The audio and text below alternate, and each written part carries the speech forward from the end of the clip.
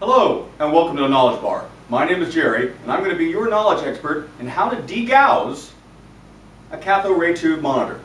Now, to degauss something is to remove an unwanted magnetic field, and in this style monitor, let's say you're in a location that still uses this kind of equipment, say Micro Center home office, what will occasionally happen is that a metal plate inside the machine, which is used to focus the electron beam path, called the shadow mask, will occasionally pick up an unwanted magnetic field, causing distortion on the monitor.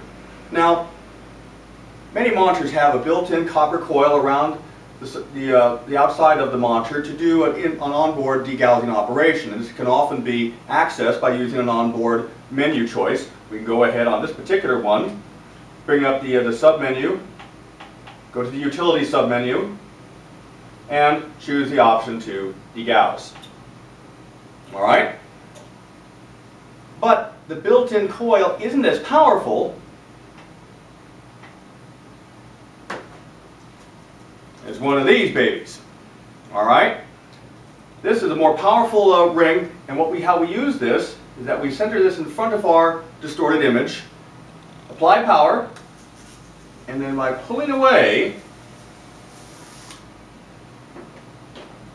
we now have corrected the distortion that was in our monitor.